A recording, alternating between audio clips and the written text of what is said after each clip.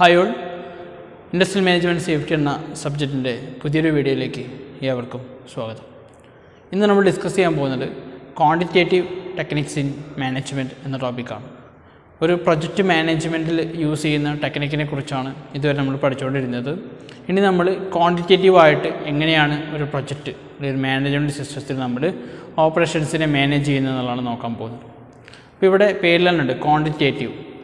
എന്താണ് ക്വാണ്ടിറ്റേറ്റീവ് എന്ന് പറഞ്ഞു കഴിഞ്ഞാൽ പ്രൊജക്റ്റിൽ അല്ലെങ്കിൽ ഒരു മാനേജ്മെൻറ്റ് സിസ്റ്റത്തിൽ വരുന്ന ഓപ്പറേഷൻസിനെ ക്വാണ്ടിറ്റേറ്റീവ് ബേസിൽ അപ്രോച്ച് ചെയ്യുക അല്ലെങ്കിൽ അനലൈസ് ചെയ്യുക. അതിനാണ് നമ്മൾ എന്ത് പറയുന്നത് ക്വാണ്ടിറ്റേറ്റീവ് ടെക്നിക്ക് എന്ന് പറയുന്നത്. ഒരു മാനേജ്മെൻറ്റിൽ ഒരു മാനേജർക്ക് അവിടെ വരുന്ന പ്രവർത്തനങ്ങളിൽ ഒരു ഡിസിഷൻ മേക്കിങ്ങിന് വേണ്ടി സഹായിക്കുന്ന ഒരു ടൂളാണ്, മാത്തമാറ്റിക്കൽ ടൂളിനെയാണ് നമ്മൾ ക്വാണ്ടിറ്റേറ്റീവ് ടെക്നിക്ക് എന്ന് പറയുന്നത്. ഇപ്പോൾ നോർമലി നമ്മളിതിനെ ഓപ്പറേഷൻ റിസർച്ച് എന്നാണ് പേര് ഉപയോഗിച്ചിട്ടാണ് പറയുന്നത്. Operation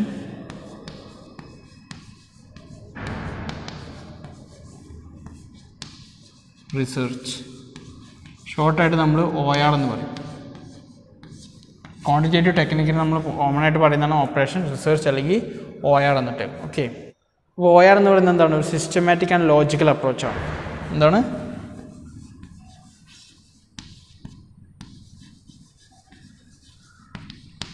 systematical and logical approach to provide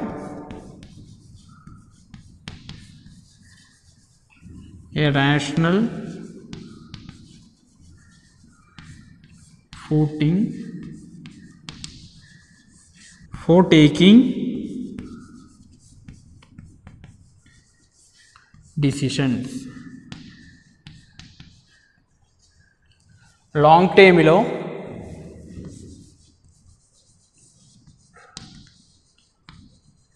അല്ലെങ്കിൽ നമ്മുടെ റൂട്ടീൻ പ്രോബ്ലംസിലോ വരുന്ന പ്രശ്നങ്ങളെ മനസ്സിലാക്കി ഒരു ഡിസിഷൻ മേക്ക് ചെയ്യാൻ വേണ്ടി ആ ഒരു ഓർഗനൈസേഷനിലെ മാനേജറെ സഹായിക്കുന്ന ക്വാണ്ടിറ്റേറ്റീവ് മെത്തേഡ്, അതിനാണ് ഓപ്പറേഷൻ റിസർച്ച് എന്ന് പറയുക, അല്ലെങ്കിൽ mathematical tool. Mathematical tool simply നമുക്ക് അങ്ങനെയും പറയാം. ഓക്കെ, എന്താണ് ഡെഫിനൻസ് ഒക്കെ മനസ്സിലായിട്ടുണ്ടാവും. ഇനി നമ്മൾ ഈ ഒരു ടോപ്പിക്കിൽ പഠിക്കാൻ പോകുന്ന നിരവധി ടൂൾസുകളുണ്ട്, മാത്തമാറ്റിക്കൽ ടൂൾസുകളുണ്ട്. ലീനിയർ പ്രോഗ്രാമിംഗ് പ്രോബ്ലം എന്ന് പറയും, അതിൽ തന്നെ സബ് ഡിവൈഡ് ചെയ്തിട്ടുണ്ട്. Graphical method, transportation method, simplex method, അതുപോലെ തന്നെ വേറൊരു മെത്തേഡാണ് ഗെയിം തിയറി എന്ന് പറയുന്നത്. അപ്പോൾ കഴിഞ്ഞ ക്ലാസ്സിൽ ഞങ്ങൾ ഗെയിം തിയറിനെ കുറിച്ച് ഡീറ്റെയിൽ ആയിട്ട് തന്നെ ഡിസ്കസ് ചെയ്തിട്ടുണ്ട്. അപ്പോൾ നമ്മൾ ഇന്ന് ഡിസ്കസ് ചെയ്യാൻ പോകുന്ന ടോപ്പിക് എന്ന് പറയുന്നത് ലീനിയർ പ്രോഗ്രാമിങ്ങിൽ വരുന്ന ട്രാൻസ്പോർട്ടേഷൻ എന്ന ടോപ്പിക്കാണ്. ലീനിയർ പ്രോഗ്രാമിംഗ്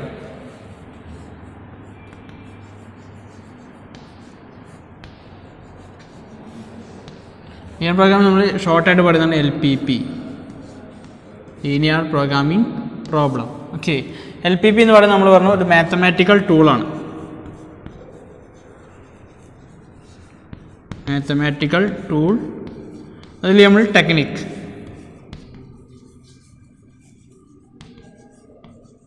നമുക്കറിയാം ഒരു ഓർഗനൈസേഷൻ എടുക്കുന്ന സമയത്ത് നിരവധി റിസോഴ്സസുകൾ ഉണ്ടാവും അല്ലേ.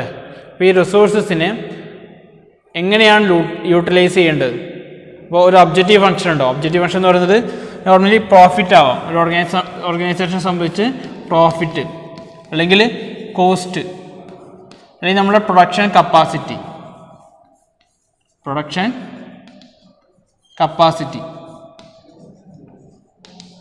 ഇത്തരത്തിലുള്ള ഒബ്ജക്റ്റീവ് ഫങ്ഷൻസിനെ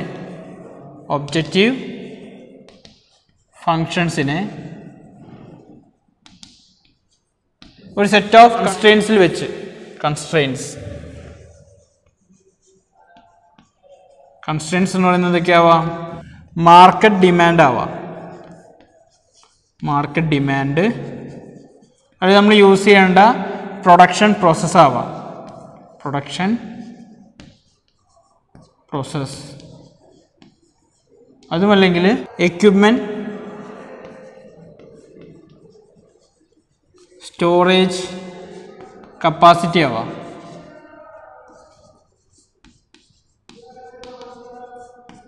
അതുമല്ലെങ്കിൽ നമ്മൾ റോ മെറ്റീരിയൽ അവൈലബിലിറ്റി ആവാം.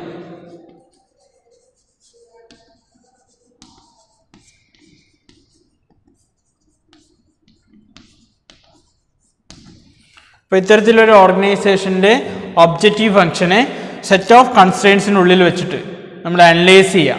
അങ്ങനെ അനലൈസ് ചെയ്യാൻ വേണ്ടി നമ്മളെ സഹായിക്കുന്ന മാത്തമാറ്റിക്കൽ ടൂൾ അല്ലെങ്കിൽ ടെക്നിക്കാണ് നമ്മൾ എന്ത് പറയുന്നത്, ലീനിയർ പ്രോഗ്രാമിംഗ് പ്രോബ്ലം എന്ന് പറയുന്നത്. അപ്പോൾ നമുക്ക് LPPനെ എങ്ങനെ ഡിഫൈൻ ചെയ്യാം? Mathematical tool or technique four determining the best use of an organization resources, that is optimization of a function of variable known as objective function subject to a set of linear equalities and or inequalities known as constraints. Organization വരുന്ന objective functionsനെ നമ്മൾ എന്ത് ചെയ്യുക, optimise ചെയ്യുക. Optimisation എന്ന് പറയുന്നത് എന്താണ്? Maximisation ആവാം,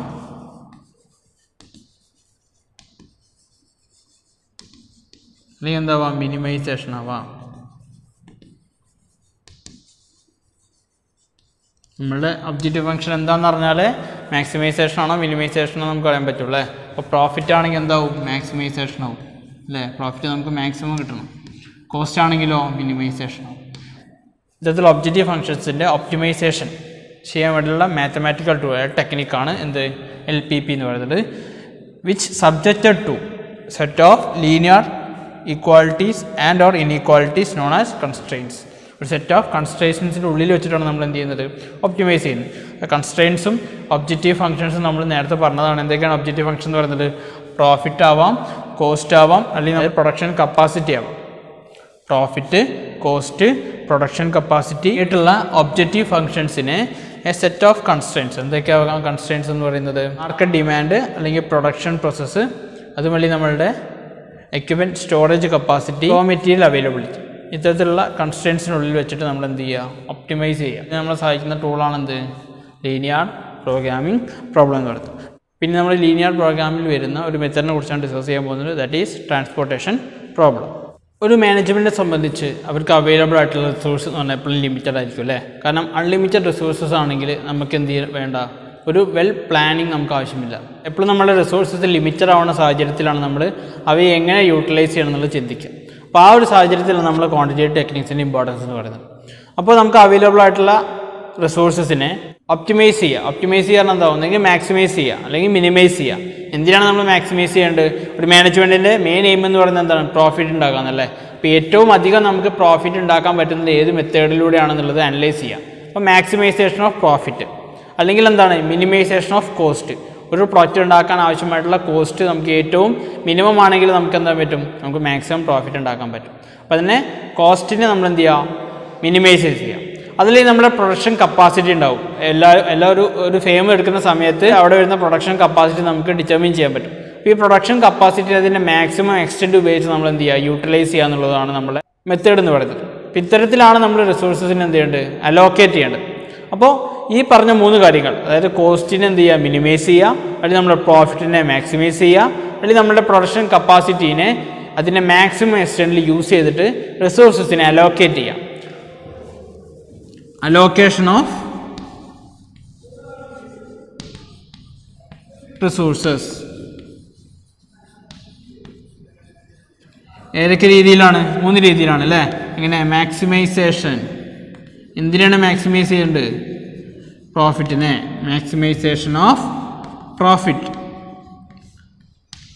then minimisation. എന്തിനാണ് മിനിമൈസ് ചെയ്യേണ്ടത്? കോസ്റ്റിന് അല്ലേ. അപ്പോൾ minimisation of cost. The next one എന്താണ്? പ്രൊഡക്ഷൻ കപ്പാസിറ്റീനെ എന്ത് ചെയ്യുക, ഇതിൻ്റെ മാക്സിമം എക്സ്റ്റെൻഡ് നമ്മൾ യൂസ് ചെയ്യുക. Production capacity utilisation. ഈ 3 രീതിയിൽ നമ്മൾ എന്ത് ചെയ്യുക, അവൈലബിൾ ആയിട്ടുള്ള റിസോഴ്സസിനെ അലോക്കേറ്റ് ചെയ്യുക. അപ്പോൾ ഇത്തരത്തിൽ അലോക്കേറ്റ് ചെയ്യാൻ വേണ്ടി നമ്മളെ സഹായിക്കുന്ന ഒരു മെത്തേഡാണ് എന്ത്, ട്രാൻസ്പോർട്ടേഷൻ പ്രോബ്ലം എന്ന് പറയുന്നത്. പേരിലുണ്ട് ട്രാൻസ്പോർട്ടേഷൻ. അപ്പോൾ എന്തിനായിരിക്കും നമ്മളിവിടെ ശ്രദ്ധിക്കേണ്ടത്? ട്രാൻസ്പോർട്ടേഷൻ കോസ്റ്റിനാണ് അല്ലേ. ഒരു പ്രൊഡക്റ്റ് മാനേജ്മെൻറ്റിൽ നമ്മൾ അലോക്കേറ്റ് ചെയ്യുന്ന സമയത്ത് നമുക്ക് കോസ്റ്റ് ഏത് മെത്തേഡിലാണ് അല്ലെങ്കിൽ ഏത് രീതിയിലാണ് ഏറ്റവും മിനിമൈസ് ചെയ്യാൻ പറ്റുന്നത്, ആ അലോക്കേഷൻ നമ്മൾ തിരഞ്ഞെടുക്കാൻ വേണ്ടി നമ്മളെ സഹായിക്കുന്ന മെത്തേഡിനെയാണ് നമ്മൾ എന്ത് പറയുന്നത്, ട്രാൻസ്പോർട്ടേഷൻ പ്രോബ്ലം എന്ന് പറയുന്നത്. ഇപ്പോൾ ട്രാൻസ്പോർട്ടേഷൻ പ്രോബ്ലത്തെ നമ്മൾ ഡിഫൈൻ ചെയ്ത് എങ്ങനെയാണ്? Special type of LPP where the objective consists in minimizing transportation cost of a given commodity from a number of sources or origins to a number of destinations subject to supply and demand of sources and destination. ഒരു ഓർഗനൈസേഷനിൽ നമ്മൾ transport ചെയ്യേണ്ട commodity okay എന്തിനൊക്കെ depend ചെയ്യുന്നുണ്ട്? സപ്ലൈയും ഡിമാൻഡിനും depend ചെയ്യുന്നുണ്ട്. അപ്പോൾ സോഴ്സിൻ്റെയും ഡെസ്റ്റിനേഷൻ്റെയും സപ്ലൈക്കും ഡിമാൻഡിനും അനുസരിച്ച് ഒരു കമ്മോഡിറ്റിയെ അതിൻ്റെ ട്രാൻസ്പോർട്ടേഷൻ കോസ്റ്റിൽ ഏറ്റവും കുറഞ്ഞ രീതിയിൽ നമ്മൾ എന്ത് ചെയ്യുക? സപ്ലൈ ചെയ്യുക അല്ലെങ്കിൽ മൂവ് ചെയ്യുക. ആ ഒരു പ്രോസസ്സിനെയാണ് നമ്മൾ എന്ത് പറയുന്നത്? ട്രാൻസ്പോർട്ടേഷൻ പ്രോബ്ലം എന്ന് പറയുക. അപ്പോൾ ഈ ട്രാൻസ്പോർട്ടേഷൻ പ്രോബ്ലത്തിൽ നമ്മൾ എന്തിനാണ് ഫോക്കസ് ചെയ്യുന്നത്? ട്രാൻസ്പോർട്ടേഷൻ കോസ്റ്റിനെയാണ് അല്ലേ. എന്തിനൊക്കെ അത് ഡിപ്പെൻഡ് ചെയ്യുന്നുണ്ട്? Supply and demand of sources and destination. നമ്മുടെ ഈ സോഴ്സസ് എന്ന് പറയുന്നത് എന്തൊക്കെയാവാം? ഒരു ഫാക്ടറി ആവാം, അല്ലെങ്കിൽ എന്താവാം? നമ്മളൊരു മാനുഫാക്ചറിങ് ഫെസിലിറ്റി. നമ്മൾ മാനുഫാക്ചർ ഉപയോഗിക്കുന്ന ഏതൊരു ഫെസിലിറ്റിയും എന്താണ്? നമ്മളുടെ സോഴ്സാണ് അല്ലെങ്കിൽ റിസോഴ്സാണ്. ഓക്കെ, ഇതാണ് നമ്മളുടെ സോഴ്സ് അല്ലെങ്കിൽ ഒറിജിൻ എന്ന് പറയുന്നത്. ദെൻ ഡെസ്റ്റിനേഷൻ എന്ന് പറയുന്നത് എന്താവാം? ഒരു വെയർ ഹൗസ് ആവാം, വെയർ ഹൗസ്, അല്ലെങ്കിൽ ഒരു സ്റ്റോർ ആവാം. ഓക്കെ, ഇത്തരത്തിൽ നമ്മൾ ഫാക്ടറിയിൽ അല്ലെങ്കിൽ ഫെസിലിറ്റിയിൽ പ്രൊഡ്യൂസ് ചെയ്യുന്ന പ്രൊഡക്റ്റിനെ അതിൻ്റെ ട്രാൻസ്പോർട്ടേഷൻ കോസ്റ്റ് മിനിമൈസ് ചെയ്തുകൊണ്ട് വെയർ ഹൗസിലോട്ടോ സ്റ്റോറിലോട്ടോ അതായത് ഡെസ്റ്റിനേഷനിലോട്ട് നമ്മൾ മൂവ് ചെയ്യുന്ന മെത്തേഡിന് പറയുന്ന പേരാണ് എന്ത്? ട്രാൻസ്പോർട്ടേഷൻ പ്രോബ്ലം എന്ന് പറയുന്നത്. അപ്പോൾ നമുക്കൊരു ട്രാൻസ്പോർട്ടേഷൻ പ്രോബ്ലം തരികയാണെങ്കിൽ അതിനെ നമ്മൾ ആദ്യം നോക്കേണ്ടത് ആ ഒരു ട്രാൻസ്പോർട്ടേഷൻ പ്രോബ്ലം ബാലൻസ്ഡ് ആണോ അൺബാലൻസ്ഡ് ആണോ എന്നുള്ളതാണ്. അപ്പോൾ എങ്ങനെയാണ് ഒരു ട്രാൻസ്പോർട്ടേഷൻ പ്രോബ്ലം ബാലൻസ്ഡ് ആണോ അൺബാലൻസ്ഡ് ആണോ എന്ന് ചെക്ക് ചെയ്യുക എന്നുള്ളത് നമുക്ക് നോക്കാം. അപ്പോൾ നമ്മൾ എങ്ങനെയാണ് ഒരു ട്രാൻസ്പോർട്ടേഷൻ പ്രോബ്ലം ബാലൻസ്ഡ് ആണോ അൺബാലൻസ്ഡ് ആണോ ചെക്ക് ചെയ്യുന്നത് എങ്ങനെയാണെന്നുള്ളത് ഒരു പ്രോബ്ലം വെച്ച് ജസ്റ്റ് ഒന്ന് ഡിസ്കസ് ചെയ്യുകയാണ്. ഇവിടെ നോക്കുക, നമ്മൾ പറഞ്ഞ സോഴ്സും ഉണ്ട്, അതുപോലെ തന്നെ എന്തുണ്ട്? ഡെസ്റ്റിനേഷൻ ഉണ്ട് അല്ലേ. അപ്പോൾ ഈ സോഴ്സ് എന്ന് പറയുന്നത് എന്താവും? നമ്മുടെ ഫാക്ടറി ആവും. അപ്പോൾ ഈ 1 എന്ന് പറയുന്നത് എന്താണ്? ഫാക്ടറി 1 ആണ്. 2 ഫാക്ടറി 2, 3 എന്ന് പറയുന്നത് ഫാക്ടറി 3. ഡെസ്റ്റിനേഷൻ എന്ന് പറഞ്ഞാൽ വെയർ ഹൗസ് ആവാം അല്ലെങ്കിൽ സ്റ്റോർ ആവാം. നമ്മൾ A, B, C എന്നുള്ള 3 പേര് നമ്മൾ വിളിച്ചു. ദെൻ ഓരോ ഡെസ്റ്റിനേഷൻ്റെയും ഡിമാൻഡ് താഴെ കൊടുത്തിട്ടുണ്ട്. A എന്നുള്ള ഡെസ്റ്റിനേഷൻ അല്ലെങ്കിൽ വെയർ ഹൗസിൻ്റെ ഡിമാൻഡ് എന്ന് പറയുന്നത് എന്താണ്? 200 പ്രൊഡക്റ്റാണ്. ദെൻ B എന്ന് പറയുന്നതിൻ്റെ എന്താണ്? 400 ആണ്. C എന്ന് പറയുന്നതിൻ്റെ എന്താണ്? 400 ആണ്. ദെൻ അതുപോലെ തന്നെ ഓരോ സോഴ്സിൻ്റെയും സപ്ലൈ, അതായത് ഓരോ ഫാക്ടറിക്കും സപ്ലൈ ചെയ്യാൻ പറ്റാവുന്ന ക്വാണ്ടിറ്റീസിൻ്റെ എമൗണ്ട് ഇവിടെ കൊടുത്തിട്ടുണ്ട്. ഫസ്റ്റ് ഫാക്ടറിക്ക് 200, സെക്കൻഡ് 300, തേർഡിന് എന്താണ്? 500. അപ്പോൾ ഓരോ സോഴ്സിൻ്റെയും സപ്ലൈയും അതുപോലെ തന്നെ ഓരോ ഡെസ്റ്റിനേഷനും ഡിമാൻഡ് ഇവിടെ തന്നിട്ടുണ്ട്. ഈ സപ്ലൈയും ഡിമാൻഡിനും നമ്മളനുസരിച്ച് എങ്ങനെയാണ് ഇതിൽ പ്രൊഡക്റ്റ് മൂവ് ചെയ്യേണ്ടത്, മൂവ് ചെയ്യുന്ന സമയത്ത് ഏത് രീതിയിലാണ് നമുക്ക് ട്രാൻസ്പോർട്ടേഷൻ കോസ്റ്റ് ഏറ്റവും മിനിമൈസ് ചെയ്ത് കൊണ്ടുപോകാൻ സാധിക്കുന്നത് എന്ന് നമ്മൾ അനലൈസ് ചെയ്യുന്നതാണ് എന്ത്? ട്രാൻസ്പോർട്ടേഷൻ പ്രോബ്ലം എന്ന് പറയുന്നത്. അപ്പോൾ ഈ ഒരു ട്രാൻസ്പോർട്ടേഷൻ പ്രോബ്ലം നമുക്ക് പ്രൊസീഡ് ചെയ്യണമെങ്കിൽ ആദ്യം ചെക്ക് ചെയ്യേണ്ടത് നമുക്ക് തന്നിട്ടുള്ള ട്രാൻസ്പോർട്ടേഷൻ പ്രോബ്ലം ബാലൻസ്ഡ് ആണോ അൺബാലൻസ്ഡ് ആണോ. അപ്പോൾ എങ്ങനെയാണെന്ന് നോക്കി വെച്ച് കഴിഞ്ഞാൽ ഒരു ട്രാൻസ്പോർട്ടേഷൻ പ്രോബ്ലം ബാലൻസ്ഡ് ആണെന്നുണ്ടെങ്കിൽ അവിടെയുള്ള സപ്ലൈയും അതുപോലെ തന്നെ ഡിമാൻഡ് എന്താണ്? ഈക്വൽ ആവണം. Supply equal to demand. ഈ ഒരു കണ്ടീഷൻ സാറ്റിസ്ഫൈ ആണെങ്കിൽ അത് നമ്മൾ എന്ത് പറയും? ബാലൻസ്ഡ് ട്രാൻസ്പോർട്ടേഷൻ പ്രോബ്ലം എന്ന് പറയും. Balanced transportation problem. അപ്പോൾ നമ്മൾ നോക്കാം, സപ്ലൈ 200, 300, 500, ടോട്ടൽ എത്രയാണ്? 1000 ആണ് അല്ലേ. ദെൻ ഡിമാൻഡ് നോക്കുക, 200, 400, 400 എത്രയാണ്? 1000 ആണ്. രണ്ടും എന്താണ്? ഈക്വൽ ആണ്, 1000 ആണ്. ഇവിടെ എന്താണ്? സപ്ലൈയും ഡിമാൻഡും എന്താണ്? ഈക്വൽ ആണ്.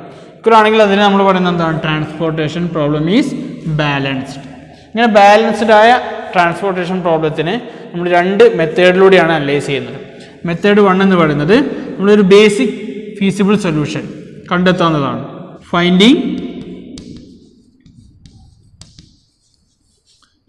Initial basic feasible solution. എന്താണ് IBFS?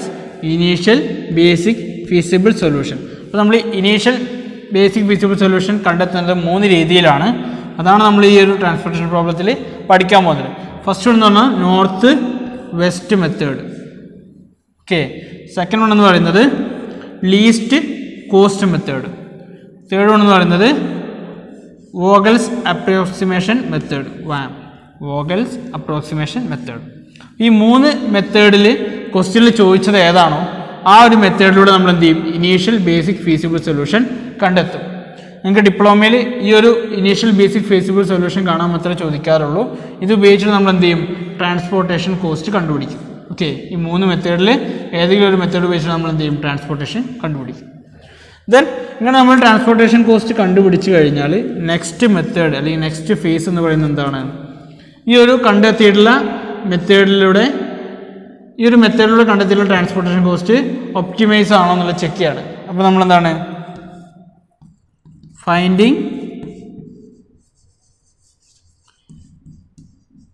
ഒപ്റ്റിമൽ സൊല്യൂഷൻ അല്ലെങ്കിൽ നമ്മൾ എന്താണ്? Optimisation method. ഒപ്റ്റിമൈസേഷൻ അല്ലെങ്കിൽ ഫൈൻഡിങ് ഒപ്റ്റിമൽ സൊല്യൂഷൻ. അത് നമ്മൾ മോഡി അല്ലെങ്കിൽ UV മെത്തേഡ് ഉപയോഗിച്ചിട്ടാണ്. മോഡി അല്ലെങ്കിൽ UV മെത്തേഡ്, ആ മെത്തേഡ് ഉപയോഗിച്ചാണ് നമ്മൾ എന്ത് ചെയ്യുക? ഒപ്റ്റിമൽ സൊല്യൂഷൻ കണ്ടെത്തുക. ഓക്കെ, അപ്പോൾ 2 ഫേസാണ് നമ്മൾ ബാലൻസ്ഡ് ട്രാൻസ്പോർട്ടേഷൻ പ്രോബ്ലം സോൾവ് ചെയ്യാൻ വേണ്ടി ഉപയോഗിക്കുന്നത്. ഫസ്റ്റ് ഫേസ് എന്ന് പറയുന്നത് എന്താണ്? Finding IBFS initial basic feasible solution കണ്ടെത്തുക എന്നുള്ളതാണ്. സെക്കൻഡ് എന്ന് പറയുന്നത് എന്താണ്? ഫൈൻഡിങ് ഒപ്റ്റിമൽ സൊല്യൂഷൻ അല്ലെങ്കിൽ ഒപ്റ്റിമൈസേഷൻ. ഒപ്റ്റിമൈസേഷൻ നമ്മൾ മോഡി അല്ലെങ്കിൽ UV മെത്തേഡ് ഉപയോഗിച്ചിട്ടാണ് നമ്മൾ കണ്ടെത്താറ്. ഓക്കെ, ഇതാണ് ഒരു ട്രാൻസ്പോർട്ടേഷൻ പ്രോബ്ലം നമുക്ക് ക്വസ്റ്റ്യനിൽ തന്നു കഴിഞ്ഞാൽ നമ്മൾ പ്രൊസീഡ് ചെയ്യേണ്ട മെത്തേഡ് എന്ന് പറയുന്നത്. ഫസ്റ്റ് നമ്മൾ എന്താണ്? ബാലൻസ്ഡ് ട്രാൻസ്പോർട്ടേഷൻ പ്രോബ്ലം ആണെന്ന് നമ്മൾ ചെക്ക് ചെയ്യണം അല്ലേ? അതായത് സപ്ലൈ ഈക്വൽ ടു ഡിമാൻഡ് ആണെന്നുള്ളത്. Then finding initial basic feasible solution. അത് നമ്മൾ 3 മെത്തേഡാണ് ഉപയോഗിക്കുക. First one north west, least cost, then warm. ഈ 3 മെത്തേഡിൽ ക്വസ്റ്റ്യനിൽ ചോദിക്കുന്ന മെത്തേഡ് ഉപയോഗിച്ചിട്ടാണ് നമ്മൾ എന്ത് ചെയ്യാൻ? ട്രാൻസ്പോർട്ടേഷൻ കണ്ടെത്താൻ. ഇത്തരത്തിൽ നമ്മൾ ട്രാൻസ്പോർട്ടേഷൻ കണ്ടെത്തി കഴിഞ്ഞാൽ നെക്സ്റ്റ് സ്റ്റെപ്പ് എന്ന് പറയുന്നത് എന്താണ്? ഒപ്റ്റിമൈസ് സൊല്യൂഷൻ കണ്ടെത്തുക എന്നുള്ളതാണ് അല്ലെങ്കിൽ ഒപ്റ്റിമൈസ് ചെയ്യുക എന്നുള്ളതാണ്. നിങ്ങൾക്ക് IBFS കാണാൻ മാത്രമേ ഡിപ്ലോമ എക്സാമിന് ചോദിക്കുള്ളൂ. ഓക്കെ, ഈ ഒരു ഫേസ് നിങ്ങൾക്ക് ആവശ്യമില്ല. അതിനെക്കുറിച്ച് നമ്മൾ ഡിസ്കസ് ചെയ്യുന്നില്ല. നമ്മൾ ഡിസ്കസ് ചെയ്യുന്നത് എന്താണ്? ഇനീഷ്യൽ ബേസിക് ഫീസിബിൾ സൊല്യൂഷൻ എങ്ങനെയാണ് കണ്ടെത്തുക എന്നുള്ളതാണ്. അപ്പോൾ നമ്മൾ ബാലൻസ്ഡ് ട്രാൻസ്പോർട്ടേഷൻ പ്രോബ്ലത്തിൻ്റെ കേസാണ് പറഞ്ഞത് അല്ലേ? ഇനി ഈ ട്രാൻസ്പോർട്ടേഷൻ പ്രോബ്ലം അൺബാലൻസ്ഡ് ആണെന്ന് വിചാരിക്കുക. അൺബാലൻസ്ഡ് ആണെന്ന് പറഞ്ഞാൽ എന്താണ്? സപ്ലൈയും ഡിമാൻഡും ഈക്വൽ അല്ല അല്ലേ? Supply not equal to demand.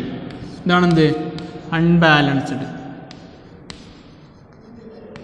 Unbalanced transportation problem. Okay, അങ്ങനെയാണെന്നുണ്ടെങ്കിൽ നമ്മൾ സപ്ലൈയിലാണോ അല്ലെങ്കിൽ ഡിമാൻഡിലാണോ നമ്മൾ ഷോർട്ട് ഉള്ളത് ആദ്യം ചെക്ക് ചെയ്യും. ഓക്കെ, നമ്മൾ ആഡ് ചെയ്യുന്ന സമയത്ത് ഏത് ഭാഗത്താണോ ഷോർട്ട് ഉള്ളത് നോക്കും. സപ്ലൈയിലാണെന്നുണ്ടെങ്കിൽ നമ്മൾ എന്ത് ചെയ്യും? അഡീഷണൽ ആയിട്ട് എന്ത് ചെയ്യണം? ഒരു റോ ആഡ് ചെയ്യണം. ദെൻ ഡിമാൻഡിലാണെങ്കിൽ നമ്മൾ എന്ത് ചെയ്യേണ്ടി വരും? അഡീഷണൽ ആയിട്ട് ഒരു കോളം നമ്മൾ ആഡ് ചെയ്യേണ്ടി വരും. അപ്പം ഇത്തരത്തിൽ അഡീഷണൽ ആയിട്ട് ഒരു കോളം അല്ലെങ്കിൽ റോ ആഡ് ചെയ്തിട്ട് നമ്മൾ എന്ത് ചെയ്യണം? ആദ്യം ബാലൻസ്ഡ് ആക്കണം. നിങ്ങളുടെ ഡിപ്ലോമ എക്സാമിന് അത്തരത്തിൽ ചോദിക്കാറില്ല. ബാലൻസ്ഡ് ട്രാൻസ്പോർട്ടേഷൻ പ്രോബ്ലം ആണ് നിങ്ങൾക്ക് തരാറുള്ളത്. എന്നാൽ എന്ത് ചെയ്യുക? ഫസ്റ്റ് സ്റ്റെപ്പ് എന്ന് പറയുന്നത് എന്താണ്? നമ്മൾ ബാലൻസ്ഡ് ട്രാൻസ്പോർട്ടേഷൻ പ്രോബ്ലം ആണോ ചെക്ക് ചെയ്യുക എന്നുള്ളതാണ്. ഓക്കെ, അങ്ങനെ അല്ലെങ്കിൽ നമ്മൾ ട്രാൻസ്പോർട്ടേഷൻ പ്രോബ്ലം ബാലൻസ് ചെയ്താൽ മാത്രമേ നമുക്ക് എന്ത് ചെയ്യാൻ പറ്റുള്ളൂ? പ്രൊസീഡ് ചെയ്യാൻ പറ്റുള്ളൂ.